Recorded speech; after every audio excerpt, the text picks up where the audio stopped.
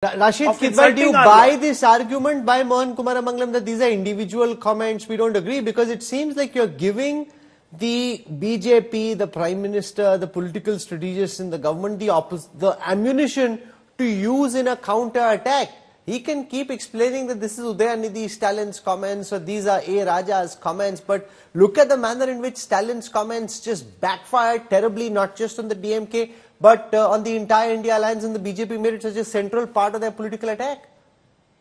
Yes, Rahul, it's just poor communication skills on the part of India alliance. They are not being able to make a distinction between a political alliance of political regional parties coming from a very diverse kind of socio-economic background. Remember, the DMK has been anti-God for long time, and numerous occasions, whether it was 1977 and 1989 or entire Atal Bihari Vajpayee era, where BJP had alliance with this godless party called DMK. There was no problem. So people have no memory of it. So this is a real problem of particularly Congress party and India alliance, that they are not able to say this in a convincing manner, that this alliance, India alliance, is limited for election strategy, seat sharing, and a broader canvas of beating the Narendra Modi led NDA. It is not about religious belief, because if you go on, then there is going to be a lot of diversity, and the BJP is also tackling it. You look at Rahul, you allow me to say this. You look at Jaunpur nominee of the BJP from Uttar Pradesh, and what did he say about 9/11 Mumbai attack? He said that it's the RSS conspiracy. Now Kripa Shankar Singh has been given a ticket by the BJP. The Congress is not making any issue about it. So this is poor communication skill on the part of Congress and India alliance. Nothing else. Okay, you've got an important point. This is just bad communication skills. It almost seems, Mohan Kumaramangalam, that because there is no one common agenda, no common talking point, so there is no attack that you're all agreeing on. Whoever wants to go, DMK's leaders can go and attack Bhagwan Ram, Rahul Gandhi can go off on a what's your caste trip, Lalu Yadav can say where's your family, you have no family. So they're not, you sit down, think through your political attack, and then try and land the same blows. Here, you've got the India alliance trying to land different blows in different places, and quite a few of them are backfiring. I think the way the India alliance is working is that every state party there is talking to their audience in their voice and in a language that their audience understands and that resonates amongst their audience. There will be differences across, and we don't have to agree on every point, but I'll tell you what we agree on. We agree on the fact that the issues that should dominate the discourse during this election are issues that matter about the livelihood of people. We should talk about unemployment, we should talk about inflation, we should talk about poverty reduction, income inequality. These are the issues that Mr. Gandhi has raised consistently, okay, and so have other people. Let me finish, Rahul, just give me a second.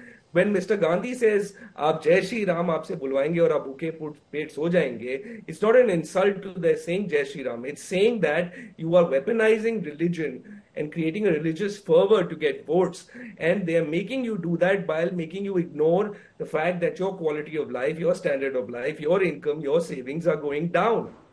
Okay, Ajay Alok, respond to this, that Rahul Gandhi is not attacking Jai Shri Ram, you're distorting what he's saying. He's saying they're trying to send across the message that in the garb of religion, and because you're building a religious fervor, you're getting people distracted from core issues of livelihood, bread, butter, khana, pina, rozgar, which is what Rahul Gandhi is trying to bring people's attention to, Ajay Alok. Unfortunately, Rahul Gandhi is not capable of bringing attention to any issue because he changes issues every day. That is the fact, this country knows it. Now, my friend from Congress was saying that India alliance, every party in the state will talk to their audience. Fine, let me ask him, what is the audience for Congress in Karnataka? Saying Pakistan Jindabad in the assembly. Running a video that how to kill Prime Minister Modi and just lodging an FIR and not even arresting that person. Is that your audience in Karnataka? Okay, Mohan Kumaramangalam, respond to this. It's almost as if Congress and its echo chamber seems tone deaf at this moment. Nasir Hussain standing with fellows who are saying Pakistan Zindabad. On the one side, you've got AAP talking about trying to bring about Ram Rajya. So they're getting how the political narrative is unfolding. They're saying we want Ram Rajya, and you've got fellows who are standing with Nasir Hussain chanting Pakistan Zindabad. There were people in that crowd. They weren't standing with Nasir Hussain at some event and sitting on the platform with him. When he came out after winning the election, some stray people made some remarks, and those people have been identified via circumstantial evidence, really, but are arrested. Then FIR is launched. I'm sure they will be incarcerated. And Mr. Nasir Hussain, on that very day, clarified, saying that he hasn't seen it. If there is something of that sort that has happened, immediate action will be taken. Now that the forensic lab has said that tape is true, we have identified people and action has been taken. So there is no endorsement of that saying. For all I know, it's just probably some of the BJP chaps in there who did it so they can create an issue. Again, these issues aren't the issues that should dominate the discourse of a national election. If anybody is actually saying Pakistan Zindabad, they should go live in Pakistan. There is absolutely no doubt in my mind or anybody in the India Alliance of that fact. So you've spoken. But to bring it up as an issue. No, you've spoken. The BJP has spoken. I leave it to our viewers to determine who they think is landing the right kind of blows. Because an election is an opportunity to make your point. But you want to be sure about what point you're making. Think through your argument. Land the strongest blow you can.